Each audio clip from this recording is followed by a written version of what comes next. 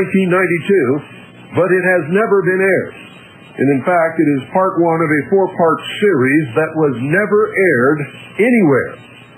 And it's pretty old. It's an interview with Vladimir Terziski, and it's about space and UFOs and all that kind of stuff. So once again, tonight's broadcast of the Hour of the Time was originally taped on July 27th, 1992, as part one of a four-part series of interviews with Vladimir Terziski. This series was never aired on the Hour of the Time, or anywhere for that matter. Nobody has ever heard this before. So sit back, relax. I don't even remember what it is, except that it covers tonight's topic.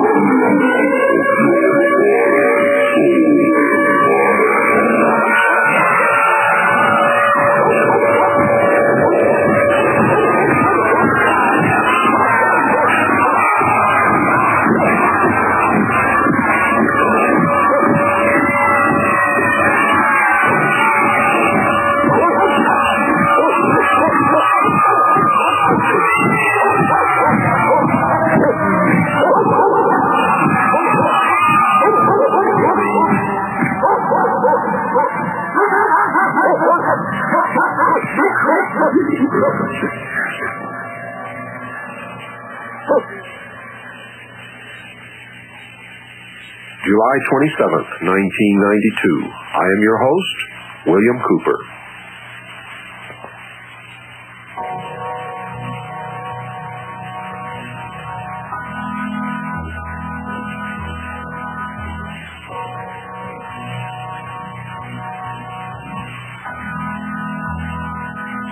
I saw it stand up in the sky. The brightest light, the blacker night, with these eyes.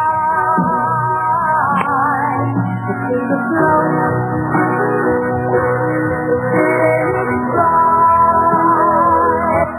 In case you just turned in, ladies and gentlemen, this is a broadcast that was originally taped in a hotel room in San Diego, as a matter of fact, on July 27th, 1992. As a four-part series of interviews with Vladimir Terziski. This series was never aired anywhere. Nobody has ever heard it before. And aside from remembering that it has to do with tonight's space topic, I don't really remember what it's about. So we should all enjoy listening to this tape. And if tonight's is productive, we'll do the whole series for the next 3 Friday nights.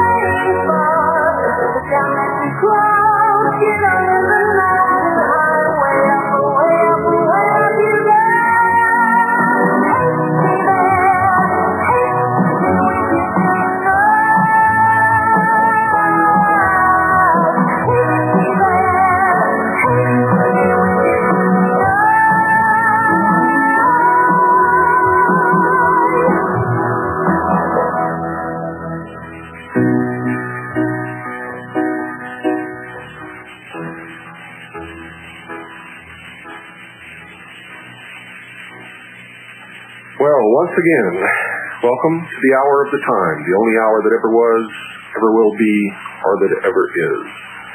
This is the hour during which you will decide your future and thus our collective futures.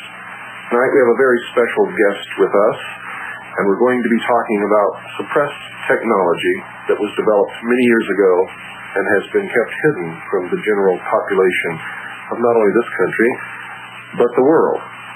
We've talked a little bit about this on other episodes of The Hour of the Time, but tonight we're going to go back to the origins. We're going to talk about it in depth, where it came from, who's developed it, is it real, is it not real? And by now, those of you who have been listening to this show for some time probably have realized that once again we're going to talk about UFOs. I first met this gentleman during my lecture tours several years ago, when I began to notice that right in front of my podium in the first row, the same gentleman seemed to be following me around the country and always had very penetrating questions to ask. We eventually struck up conversation, got to know each other, and I found that behind the beard was a very good brain that was working all the time. Some of his research has paralleled mine, and he certainly knows a lot more about some parts of this mystery than I do. And that's what we want to get at tonight. We want to sort of pick his brain and get to what he knows about this mystery called UFOs. His name is Vladimir Terziski, and he is originally from Bulgaria. And Vladimir, welcome to the Hour of the Time. Thank you very much, Bill. I'm very happy to be a part of this great show, probably one of the best shows on the West Coast. Thank you. Definitely a non-American show, without any commercials, intellectual show that would make people to think, something that seldom happens here. More easily one can find such a show in Europe, for example. Well, you know a lot about that because you come from a country that was traditionally, you weren't allowed to have any freedom of speech at all, were you? And that's exactly how we learned to look for good shows. We would listen to Radio Moscow, we would listen to Radio Vatican, to the BBC, to Voice of America, to Deutsche Welle, and we would compare their versions of the story. And this is how people in Eastern Europe learn the ABC of practical conspiratology, how the lies are put together with white threads. Never ever the versions are totally coincidental. Always there would be a little difference. How did you get to be in the United States? What brought you here, Vladimir? Well, I came as a political refugee in '85. Spent a year in a refugee camp in Vienna. Studied German at the Vienna University at the time. Waiting for my visa. Arrived in Arizona in '85. Studied 1 year of sociology at the Arizona State University and continued for 2 more years at UCLA. But what brought me here was my dissatisfaction with my own country after spending 4 years of studies in Japan. I studied physics and engineering at Tokai University from '74 to 1980. Coming back from Japan into an Eastern European country, and Bulgaria in particular fights with Romania for the place before the last place in Europe, just ahead of Albania, as the least developed European country. So the shock, the cultural and technological shock would be tremendous for someone coming back from Japan into such countries. Certainly. Let's get into the subject of tonight's talk.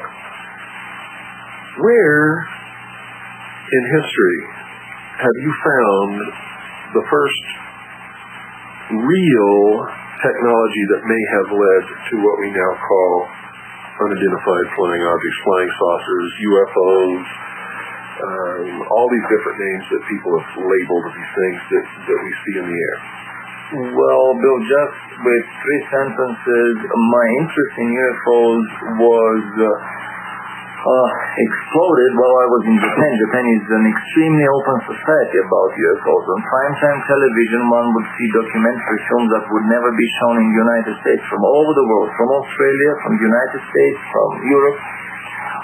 And being an engineer and being fascinated as a small child with aviation, I developed a very deep interest into the anti-gravity part of the UFO equation. How the hell do these things fly?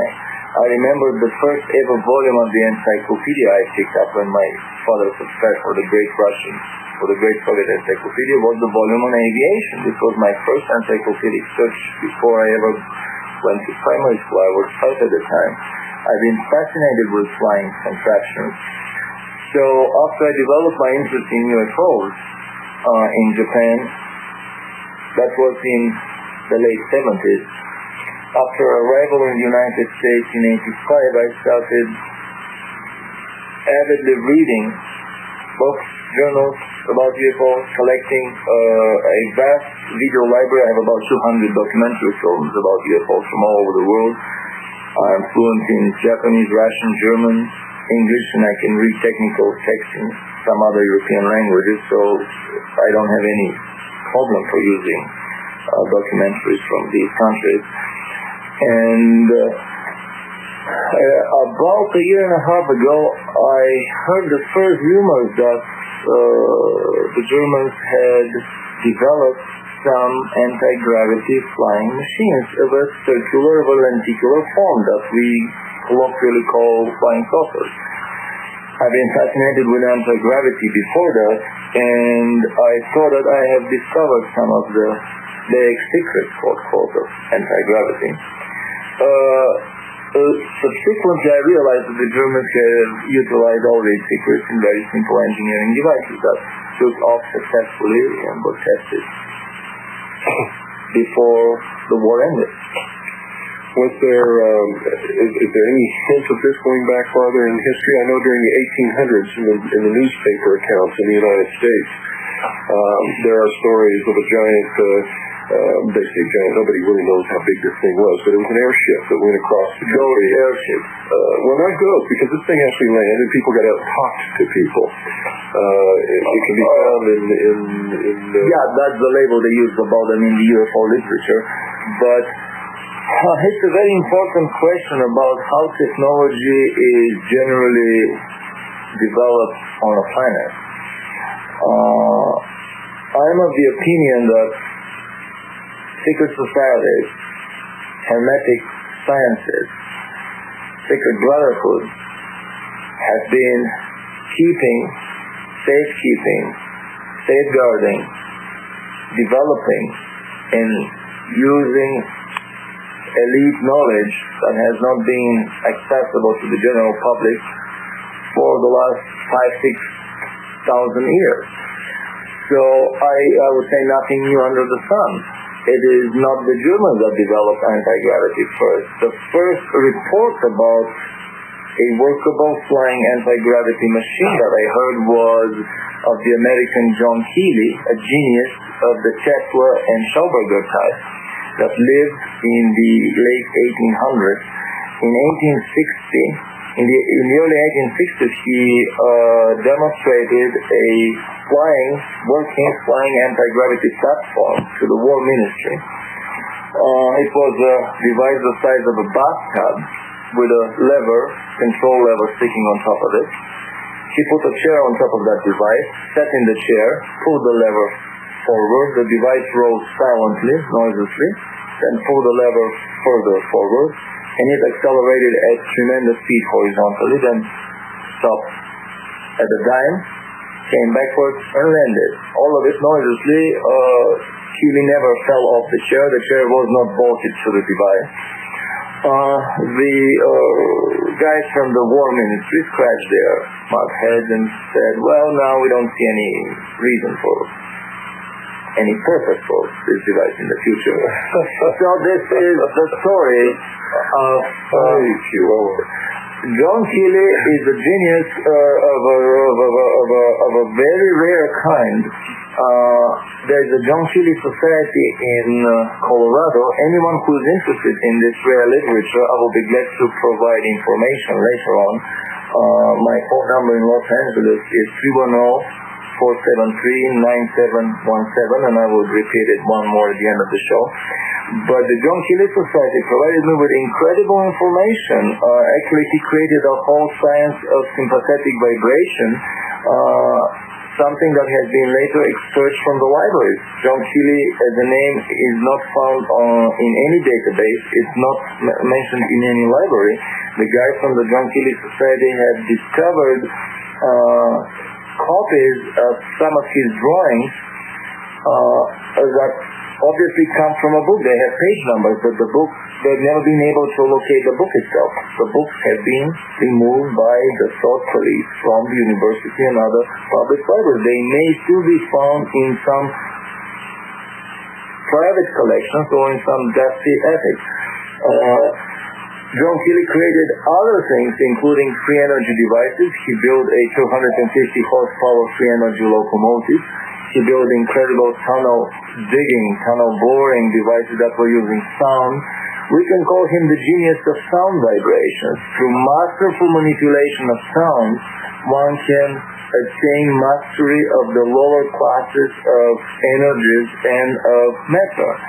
Obviously, it's my understanding that there are hierarchical levels of energies in the universe. The few interactions that we know of physics, the four, and we speculate about the fifth, the gravitational, the electromagnetic, the weak and the strong interaction, and now physics speculates about the fifth, the opposite of gravitational force.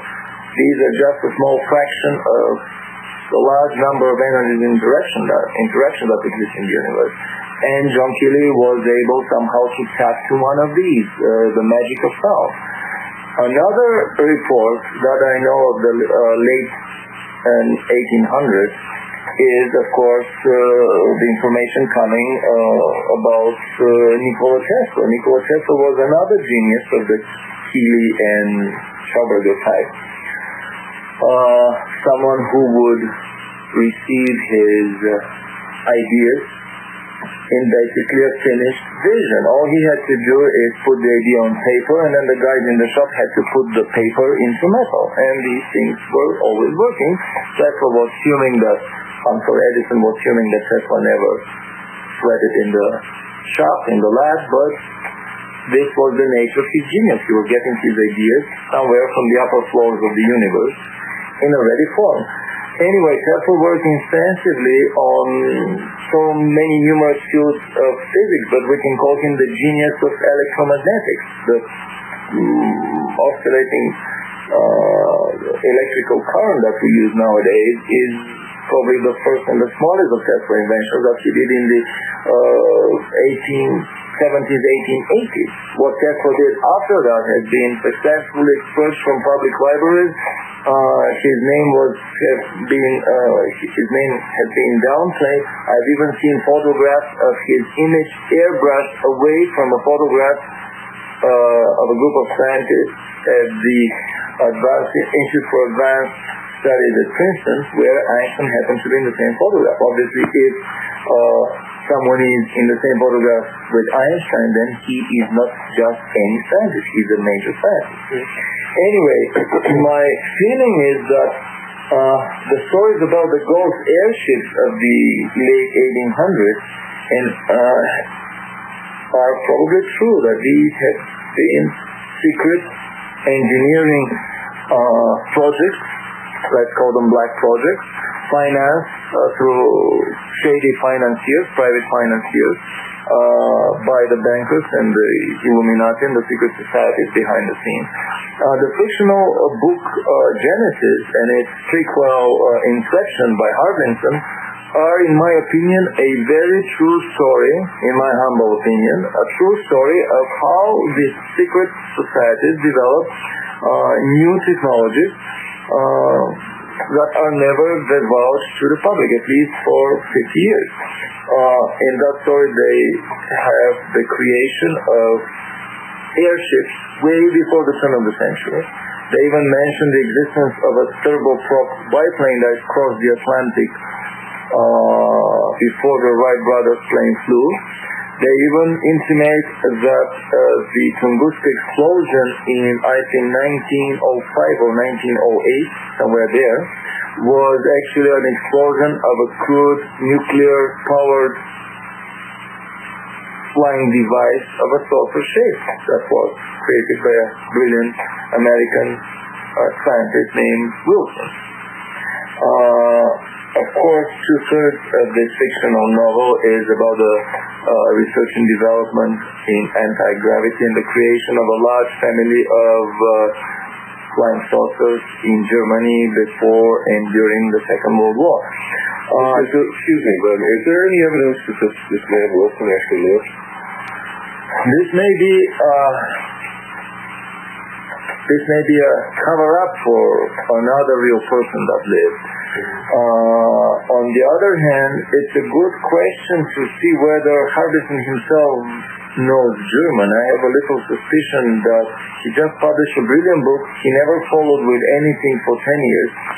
And if he doesn't know German, then it would be obvious for me that he just got this material as a big, thick file from somewhere. We all know from where. And he was asked to write one nice book, probably a bestseller, because this is one of the many skeletons in the closets of the secret societies and the government black project that they won't eventually be taken out to the public, that they want to wash one more piece of dirty laundry. Do you think Genesis may have been something like Missing Time or Majestic by Strieber? Yes. In my opinion, the book Genesis, because the part of Genesis that I investigated thoroughly, the part about the German flying saucers, turned out to be many times beyond what was discussed in Genesis. I mean, the Genesis was a gross understatement of the German anti-gravity research and development effort. Let's go to one more item. So Tesla is known to have developed anti-gravity using an electromagnetic principle. John Keely developed anti-gravity using vibrational sound techniques. And I have a suspicion that both of these anti-gravity devices were free energy devices, namely flying transformers of energy that would transform types of energy that we have not discovered, we know very little about yet, into energy that we know about a little bit more, and we can use as mechanical work. I mean, electricity or just mechanical work. I have a feeling that some of these airships of the late 1800s were the first experimental devices utilizing the lift of hydrogen and possibly helium. And I also have a suspicion that they may have had some hybrid anti-gravity drives installed in them because of the strange designs that I see. I tend to believe in drawings when I see them in the paper because people's eyes are a very good optical image processing and data storing mechanism, in my opinion. Early at the turn of the century, there have been many reports, 14 reports. The latest of them I read in one of the latest issues of Fate magazine, about flying saucers being noticed in many parts of the United States, landing and people talking in plain American English and wearing Navy uniforms. I have a feeling that these are the first and secret black project anti-gravity vehicles developed with Tesla technology by the Navy for the Navy, financed by the secret societies and the bankers. So we see a whole line of secret sciences developed. These are not all the secret sciences that are developed by the secret society. This is less than 5%, less than 1% of the secret sciences that are developed in parallel in faraway farms by shady financiers, by crazy scientists. My feeling is that probably all the science fiction films that we've seen about crazy scientists in Frankenstein in labs are exactly that. Secret black projects financed by the actual secret societies. So by the time the Germans came to power, I have found at least 5 instances of anti-gravity craft developed on this planet. The latest instance is the lenticular aerodyne by Henry Coanda, Frenchman. I have an engineering drawing of this device. And I repeat, anyone who's interested in more information can give me a call, write me a letter, and I will send full information, faxes, Xerox copies of the drawings and so on. I have several videos on the topic. Coanda's lenticular iodine utilized a hybrid helicopter propeller lift and anti-gravity lift. It was powered by turbojets and ramjets. It was an invention that preceded its time with at least 10-15 years. So by the time... What time frame are we talking about? 1930s. Okay. Coanda's lenticular iodine. And my feeling is that by the time Hitler came to power, it was well established in the scientific community of the secret societies that anti-gravity is extremely easy to obtain. That simple spinning of an object would produce anti-gravity. I came in a roundabout way to the research of German flying saucers. Initially I started, should I call it an anthropological study of anti-gravity, simply collecting stories, myths, and legends about anti-gravity flying constructions from different places and times, from academics, from tabloid sources, from ancient astronauts, stories from modern-day Encyclopedia accounts, from revelatory books, and so on. What's the most interesting story that you collected? Actually, the most funny story that I collected was about, it came from a Russian officer, a Russian lieutenant major, two-star officer, who met some extraterrestrial while walking past a Siberian lake. They invited him for a joyride, poked his brains without any pain. It was a joyride experience, not a forceful abduction. He consented to that and was extremely happy. At the end, they wanted to delete his brain because this is, the code of the universe. You do not leave any traces of your visitation. He didn't want to part with this pleasurable experience, so with his typical cunning Russian deceitfulness of a cunning Russian peasant, he started desperately to try to find a way to deceive them. And he came with a very usual thought. What else but vodka? So he said, you know guys, upon parting we have a very well-established custom. We always drink with our friends. Great, so what do you drink? Well, we drink vodka. What is vodka? He had a hard time remembering the chemical formula of alcohol from his high school days. Then they told him he can write with his finger on the wall of the cracks and use it as a blackboard. He wrote the formula. They quickly synthesized the liquid, came back with a strange looking cup, only one cup, and gave it to him. He asked him, well, aren't you gonna drink with me too? And they said, oh no. If we were to drink this liquid, we would have never reached this level of evolution that we are on right now, but we can drink it.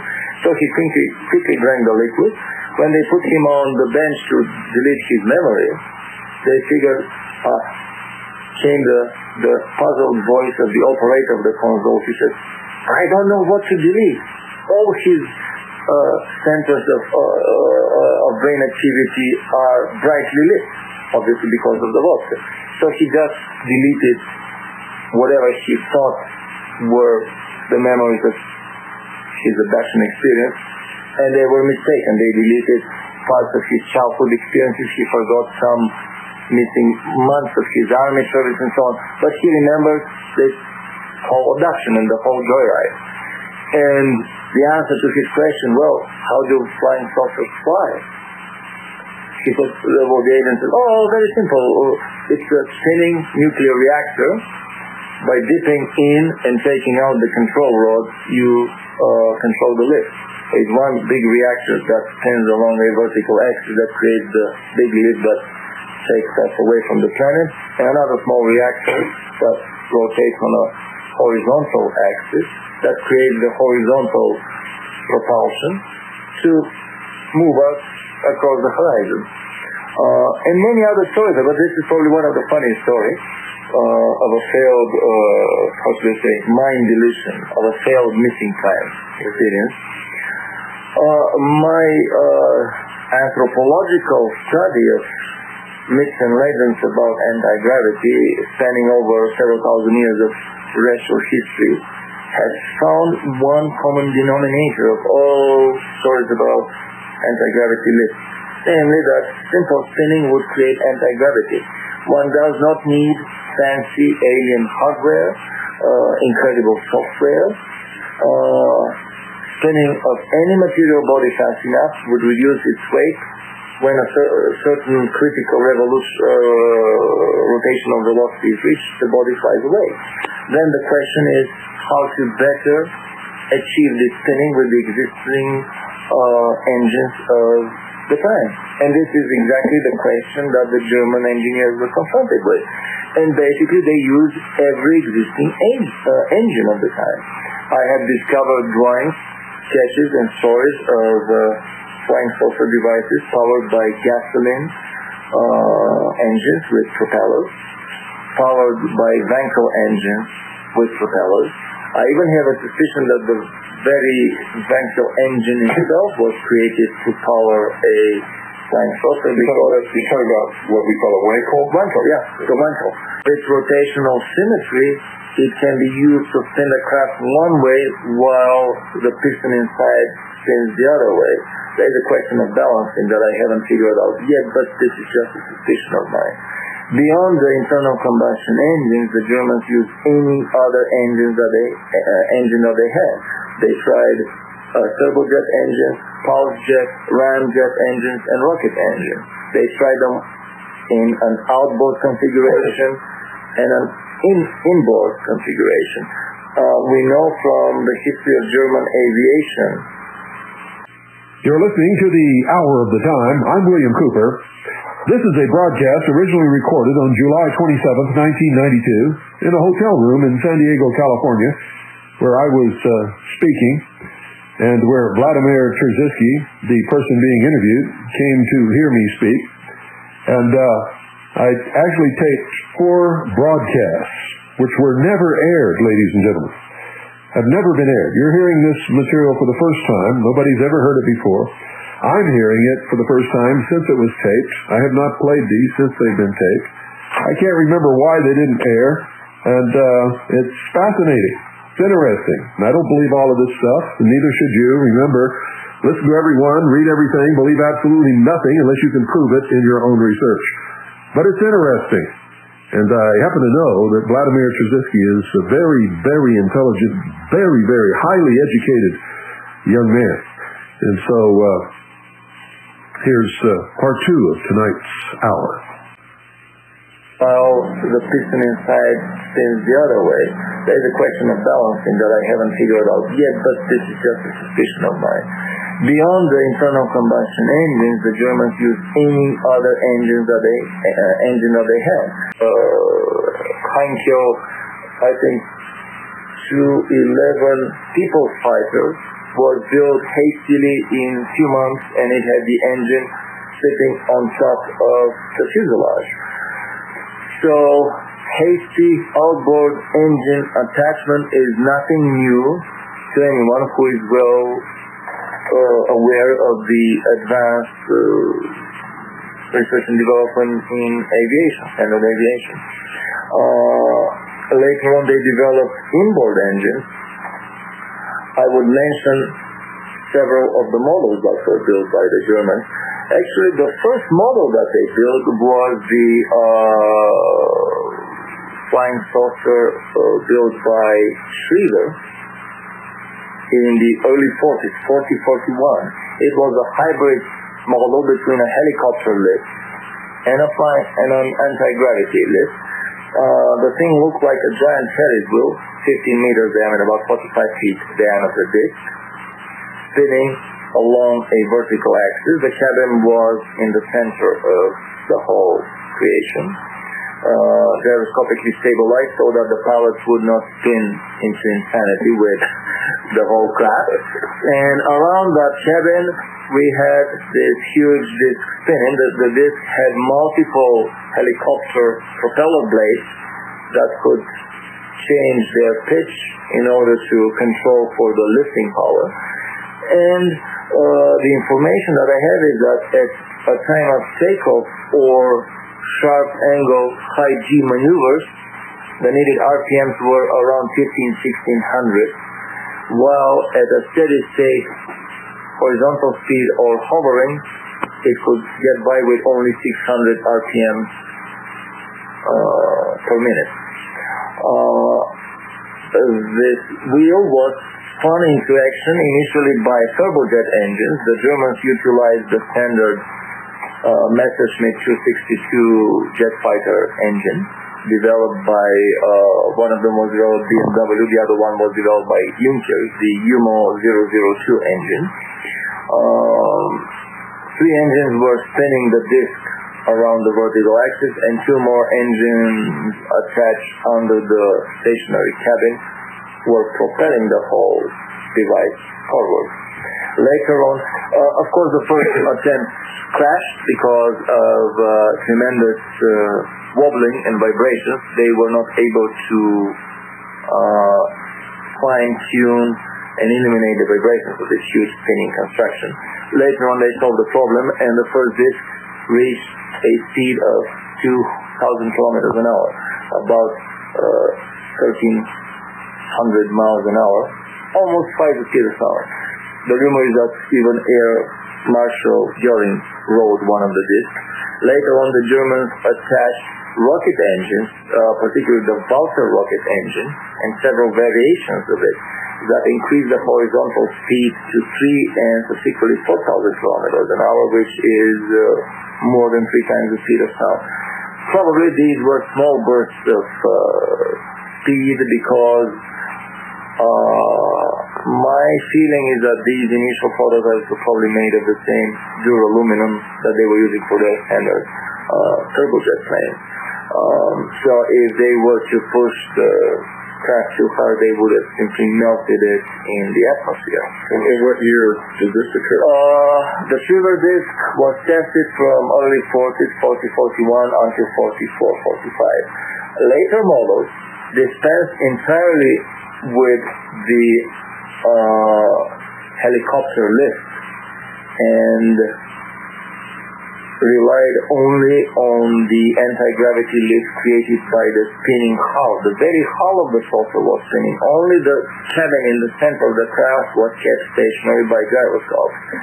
And when you say anti-gravity, Vladimir, are you talking about something that another force that actually opposes or negates the force of gravity, or is this just creating another energy force that you're talking about a spinning mass? Yeah. Creating some force that allows this to rise into the air. Well, gravity, anti-gravity, energy, electrons, mass, these are all labels, physical variables, but these are just primitive labels that we attach to things in nature that we are trying to understand. Higher and more advanced races will probably heartily laugh at our primitive attempts, more or less wrong. But still, we are trying to have some clarity. My feeling is that all these labels are just convenient metaphors and tools of our mind. When I say anti-gravity, let's say that I just mean the ability to negate the pull of gravity. The ability to, without the conventional methods that we're used to, such as an airfoil or helicopter blades or something of that nature. Yeah. Still, I have to repeat that the first models, as usual, were hybrid models. Always when we create something new, it would be a hybrid, and it would incorporate features of the old and preceding model or technology. But later on, they got rid of the helicopter aerodynamic lift propeller blades entirely for the spinning heavy mass of the fuselage of the body of the craft that was creating this anti-gravity lift. My feeling is that when a heavy, massive object is spun around a vertical axis, it probably drags around itself the fabric of space-time. Modern physics would stay away from the word ether, because Michelson and Morley prove that ether doesn't exist. But the word fabric of space-time would be used, or vacuum. Papers on energy from Well, we know there must be some vacuum. fabric of space because physics agrees that space can be bent. If you can fold space, there must be something to fold. Yeah, correct? Even in very serious physics journals like Physical Review Letters and Nature and other journals, we will see little by little articles about getting energy from vacuum, which is probably from the fabric of space-time, which is probably from ether. Anyway, convenient labels. But my feeling is that working anti-gravity drives probably drag and spin around themselves the fabric of space-time, creating an etheric vortex, a whirlwind. So you said something that I find very interesting. You said the fabric of space-time, and it's always been my contention that these machines are time machines. What do you think? A very good point. They may introduce little distortions in time that an accurate atomic time clock would measure as an artificial satellite that has atomic time clock on board would measure a little delay in time. Even an atomic time clock spun around the globe on a standard passenger jet plane would show a little delay. So they do interfere with space-time. But if you're talking about a practical time machine that would take us backwards or forward in time, it would take a little bit more hardware and gadgetry. But it is still easily attainable. And my feeling is that these are technologies that were attained by both the Germans and this country's government almost half a century ago. But this will be a topic of an entirely different discussion. So coming back to the German flying machine, the next an important model that was built was probably one of the most famous of all models, the so-called Kugelblitz, or the crowd ball, as it was jokingly called by the Allied pilots, or the crowd meteor, or Foo Fighter, or the Foo Fighter. Foo Fighter. The name came probably from the way these machines were swooshing by many times faster than the speed of the lumbering bombers. A bomber would make 300-400 kilometers an hour. A Messerschmitt would make 650. A Foo Fighter would make 1,500, 2,000, 2,900 kilometers an hour. For them, bombers were sitting ducks. Even fighters were sitting ducks. So the name Foo Fighter is a very good name. It just conveys the image of the idea of the situation, how fast these machines were pushing by. Renato Vesco, who is let's call him the Italian Werner von Braun, the research and development boss of the Italian Air Force before and during the Second World War, and his brilliant book that was also kind of removed from the libraries and has been stopped from publication. The book is called Intercept But Don't Shoot, or Intercept UFO, originally published in Italian and probably shortened in its British release, even more shortened in its American release. I have a copy of his book and I've read it, and he says basically the same thing that you're saying. Exactly. In his book, he traced the whole development of anti-gravity in Germany, but he stopped short of many interesting developments. He is basically talking about the lower 1, 2, 3 levels of this research and development pyramid, omitting the most interesting top levels, top tiers of research. In that book, don't you think that in the position that he occupied with the Italian government, that it was probably wise of him to do that? Maybe he couldn't write more. What he wrote about was incredible to me, and he documented every bit of it. I mean, he listed the... He knew what he was talking about. Yes, absolutely. And he's a brilliant physicist and engineer. This is a highly technical book written in a popular language by someone who is a physicist and engineer, no doubt about that. And there he mentions about 3 dozen accounts of attacks of Foo Fighters on Allied bomber formations with devastating consequences for the bombers. I mean, it was no matching game. But these Foo Fighters didn't really shoot at the bombers. Well, they were so advanced they didn't have to shoot. What they did was totally annihilate the electrical system. Exactly. At the beginning, they were just following the bombers. Probably the Germans were ironing out the tracing, the following technique, the techniques of following a bomber formation without getting too close, without staying too far away. These were remote-controlled weapons platform, vertical takeoff. They had remote television navigation, remote sensing, acoustic, electromagnetic, infrared sensing that were 10, 15, 20 years ahead of their time. Yeah. They could automatically escape when fired upon.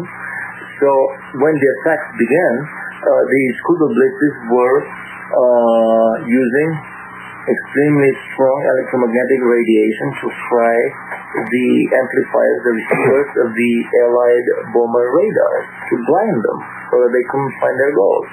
Later on, they mounted even more powerful clip-on tubes that were creating such monstrous electromagnetic fields around them. They were comparable to the electromagnetic pulse after a nuclear bomb. These fields were powerful enough to dampen and to nullify the electrical currents in the electrical circuitry of the bombers flying nearby, so that their engines were cut out because of no more sparks in the pipeline. As long as the moment the Kugelblitzes would separate and fly away, the engines would restart. They would come again, the engines would die out. This is actually how the book Genesis starts, with a crash of an Allied bomber after an attack by a Kugelblitz. And this is well documented, not by pilots, I think the Kugelblitz is one of the most, besides the V-2 bomber and the buzz bombs, is probably the most well documented secret weapon the Germans had. There's no doubt that they had these. The Kugelblitz and the Feuerball, right. The two secret flying balls that were hanging like Christmas tree ornaments, like glowing orbs in the skies of Germany before they started attacking the bombers. They had a man version of the Kugelblitz. And the funny thing is that it's a very simple weapon. It was a kerosene-burning, turbojet powered device. I'm not sure whether they carried their oxidizer on board or not. They were either breathing air from the atmosphere, or carrying the oxidizer on board. But basically, they used the same materials, the same fuel, the same navigation as they were using for their fighter planes, although with incredible speed. The ionization layer around the Kugelblitz was effectively negating the aerodynamic resistance of the atmosphere, bringing it down to almost zero. That's why they could attain these incredible speeds even inside the atmosphere. Was the ionization layer what caused this brilliant Yes, exactly. light? Exactly. They were using some additives to the fuel that would increase the ionization coefficient, and the ionization would reduce, it would work as a lubricant around the craft, almost reducing to zero the head aerodynamic resistance. We can talk for hours about the Kugelblitz. I've collected so much information on it. I even think that I have a very good photograph of a Kugelblitz in flight. The funny thing is that the photograph was taken in 1952 over Mount Rainier in Washington State. And my suspicion is that this Kugelblitz may have been test flown out of the secret British research and development facility, a huge city for 50,000 people that was built in Western Canada in British Columbia. And this is the direction from which the first big flying saucer flap came from, the nine saucer formation that Kenneth Arnold saw. Right. And Renato Vesco in his book even mentions that when some of these saucers that Kenneth Arnold saw crashed, some porous metal was found at the crash site. The porous metal, what the Germans called the Luftschaum, the air foam, was exactly the porous metal with these microscopic, micron size or whatever size, miniature size, pore holes that were acting as a thinner than that, smaller than that. I didn't mean to say beehive. I meant to say honeycomb. What's honeycomb? It was actually one of the first composite materials made with, sintered with powder metallurgy. I mean, the Germans developed not only advanced aviation technology, but they developed powder metallurgy that was ahead of its time, and metals that were ahead of the time with more than 100 years. The so-called metal, the impervium, that was harder than diamond, was developed by them and using these machines later on. I heard stories that a piece of impervium was held towards a diamond grinding wheel, or put on an electric motor, electric diamond grinding wheel, until the wheel started glowing red hot because of the frictional temperature coming out of the friction between the impervium and the wheel. But the impervium never melted and never ever was anything grounded away from it. So these stories it was harder than diamond. So these stories about crash burning process where they couldn't cut the metal and they couldn't burn the metal, that doesn't mean that it wasn't made here. So what you got described is something that would exhibit that kind of... I don't want to say that all craft on this planet were made by the Germans. I don't want to do that either, because we don't know that. But we do know. That we have developed this technology. But the whole set of technologies needed for a crash disk scenario or even a little gray abduction scenario were created by the Germans 50 years ago and had been in the government arsenal of all superpowers for half a century. Sure. So going back to the German disk, after the Kugelblitz and the Feuerball, which is the second version of the Kugelblitz, and it was the main version, the Germans developed, their first enlarged joint, the mega project, the Ballon-Formierte Schieber disk, which was their first operational fighter saucer. It was a standard turbojet craft. Turbojet saucer using low-grade aviation kerosene. At the end of the war, the Germans had a very low-grade gasoline. I mean, they were running on octane numbers that few Allied machines would ever move. It turned out to be a boom for everyone because jet fuel, because of that, eventually turned out to be nothing more than a version of kerosene. Exactly, and it's non-explosive. It's a lot less explosive than gasoline. Otherwise, we would have had a lot more Hindenburg-type crashes of airplanes. So the Ballon-Formierte Schieber disk was again a disk about 15 meters diameter, about 45 feet diameter. At the beginning, they tried 8 turbojet engines of the UMO, I think 002 type, the standard jets used in the Messerschmitt 262 fighter plane. And it was, for the benefit of our listeners, was the first fighter plane. Turbojet, right? Operational turbojet fighter plane. Actually, the Heinkel 179 was the first turbojet plane that ever took off. It happened in the summer of 1939. 3-4 years before the first British. This is incredible that the first jet-powered aircraft took off in 1939. The operational jet aircraft weren't in the air actually fighting until almost the very end of the war. Well, let me ask you something that take some time for research. I mean, the fighter planes of the Second World War, the Messerschmitt, they've been developed for 10 years before that. But look at the Japanese. I bet the Japanese, if they'd had that, they wouldn't spend time for research because they were sending pilots up in the air to go to their death as the guidance system for bombs. The pilot actually was the guidance system for flying bombs that they would just fly right into our ships. I agree, but still they had extensive research before the war too, and they got a lot of information from the Germans, including up to the very last months of the war. Even after the war ended in Germany, they were still getting, with the huge German transport submarines, bizarre flying contraptions, including disassembled flying saucers that were assembled according to an eyewitness account of a Japanese engineer that worked for a Mitsubishi aircraft factory. They assembled a strange device, pushed the button, it flew away, they got so scared they dynamited the other device, or that's what they said, said their prayers, and it was the end of the Japanese. Anyway, so I can't see the Japanese getting scared and running away, but that's okay. No, you're raising a very valid question why it took so long for the turbojet to be developed.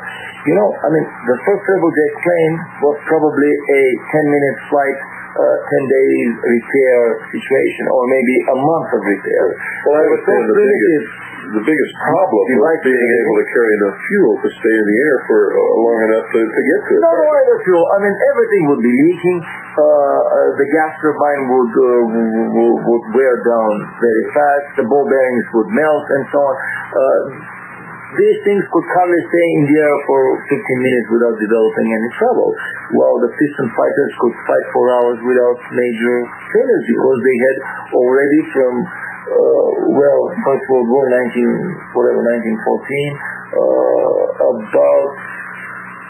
about 25 years of extensive history. I've got to interrupt. This is fascinating. I've got to tell you, this is absolutely fascinating, and I know that our listeners are just as fascinated as I am. And I know an awful lot about this, but still, at the tip of the iceberg, we haven't even cracked. And what we're going to do is, would you consent to come back and do maybe one or two more shows, and then so that we can we're very more into this? Great. I can't tell you how happy it makes me to have someone who has this kind of knowledge on this show. It's something that everybody needs to understand, that technology has been developed in secret and withheld from the common man for so many years that a lot of, for instance, in the United States, right now, every year the United States government spends $90 billion, that's billion with a B, dollars on research. On black project research, and another $30 billion on black project research. And where is the results of all of this research over the years? And how much of the drug money proceeds go to black project research too? And the printing press funny money going to black project research too. One of my favorite subjects. Well, we can't continue it on tonight, so as always, dear listeners, good night, and God bless you all.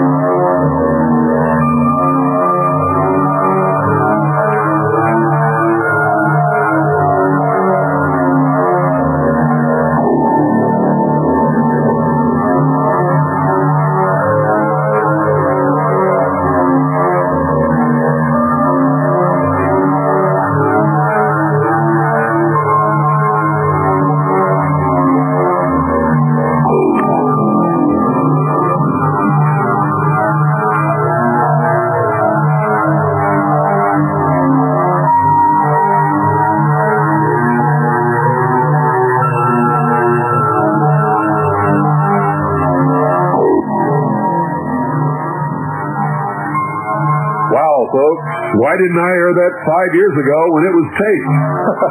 I should have. I can tell you that right now. That was incredible, interesting stuff. And there's 3 more hours of it. I think we're just going to plug that in for the next 3 Friday nights. Now, don't get Vladimir wrong. He does believe in extraterrestrials, and maybe some of that will come out. I truly don't remember, ladies and gentlemen, but whatever comes out will come out, and I guarantee that whatever it is, you will be held spellbound, fascinated, and will be entertained and educated all at the same time. Remember, ladies and gentlemen, listen to everybody, read everything, believe absolutely nothing unless you can prove it in your own research. That goes for what you hear from me, your mother, your priest, your teacher, your professor, the President of the United States, the local police chief. I don't care who it is. You prove it yourself. There are so many people telling so many lies that it's absolutely pathetic. I think what you've heard tonight is closer to the truth than anything you've ever heard regarding advanced technology and UFOs and flying saucers and all of those kinds of things. Until Monday, good night, folks. God bless each and every single one of you.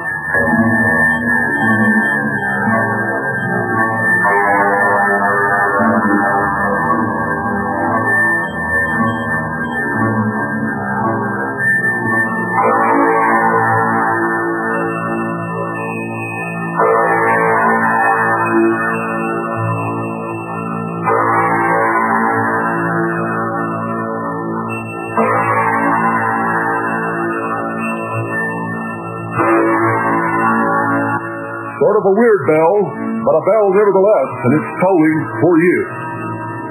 I advise you to listen.